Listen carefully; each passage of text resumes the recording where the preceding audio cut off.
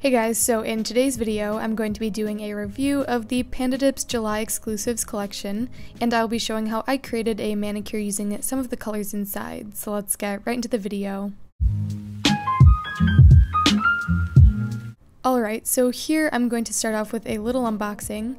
So this is the package that it came in. It is super holographic and pretty, and here I'm just opening it up, and then I'm going to take out the products that came. So there is a total of 5 different dip powders, and if you guys have been watching my channel, you know that every month I do a review of the Panda Dips exclusive set, and they always come with 5 different shades. So here's Girls of Summer, a chunky glitter. Here's Beauty and the Beach, a micro glitter. Flipping for Flamingos, which is a super pretty magenta. You Are My Sunshine, which is a light peachy coral. And lastly, Summer Nights, a really beautiful blue-purple color. And here's a look at all of the shades together, and I think that they all work really nicely. So for this manicure, I'm going to be using the solid cream shades, which look like this, and I think that they all go really nicely and pretty together. So I'm starting off with my Clean and Prep Natural Nails, and then I'm going to go in with a thin layer of my Sparkle & Co. pH Prep Liquid, and this is going to dehydrate the nail surface and prep it for the dip powder application. And then I'm going to follow that with a thin layer of my Peel Off Base Coat, and this is going to allow super easy pop-off removal of my dip powder manicures. And recently I've been getting quite a few questions about peel-off base coats, and I did do quite a detailed video previously on my channel, and I will link that in the cards in case you want more information. And now for the dip powder application itself, I'm going to use my Rosalind Dip Powder Base Coat and apply a nice thin layer to my entire nail, dip into the powder, and tap off any excess. And this is my standard dip application routine. I do it in almost all of my videos, and I actually just posted a detailed video on that as well, and I will link that in the cards in case you want to check that out. So I'm starting off with this beautiful blue-purple color. It's sort of a mix between the two, and I'm doing that on my pointer and ring nail. And I'm doing 2 coats to get full opacity, and you guys know by now that Panda Dips has one of my favorite dip powder formulas.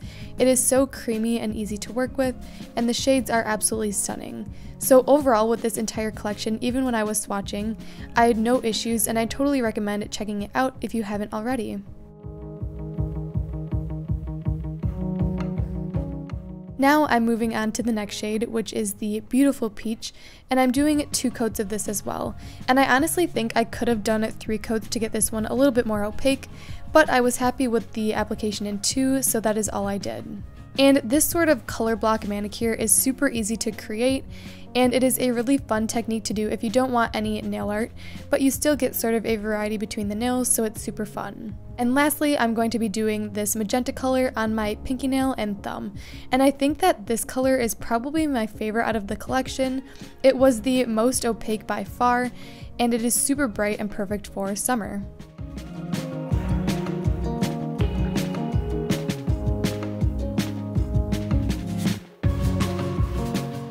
And once all of the colored powder is laid down, I'm going to go ahead and clear encapsulate with my Dipwell Clear Powder. So just like the color application, I'm applying a nice thin layer of base to the entire nail, dipping into the clear powder and tapping off any excess. Now, since I didn't do any glitter application in this specific video, I don't necessarily need to clear encapsulate. However, I still think it is a good idea to protect the color pigment underneath, even if there is no glitter, because I don't want to file away any of the color and make it uneven. So it's totally personal preference, but I do highly recommend clear encapsulating.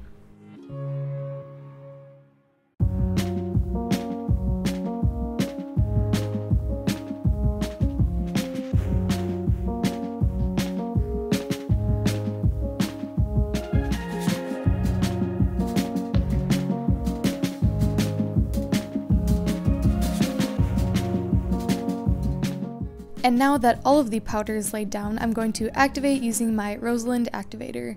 So I'm applying 2 generous layers of this to all of my nails to harden up the powder and make it ready for filing. And I let the activator sit on the nails for about 2 minutes or so, and once completely dry, I go ahead and file and buff off camera. And now I'm going to be sealing in my nails with my favorite Model 1's gel top coat. So I'm applying a nice thin layer of top coat to the entire nail, wrapping the free edge, and then once I'm happy with the application, I'm going to cure for 30 seconds.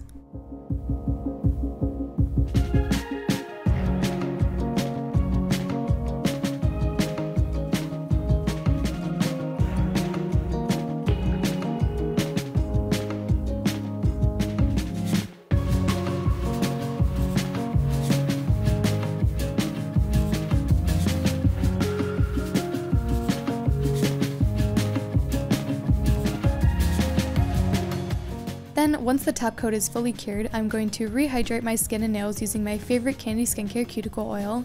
And here is the finished manicure I was able to create using the Panda Dips July exclusive collection. So I absolutely love this color block technique. I think these colors go together really well, and I'm super happy with how the products worked. So if you guys enjoyed this video, be sure to give it a like and subscribe down below, and I will see you in the next one.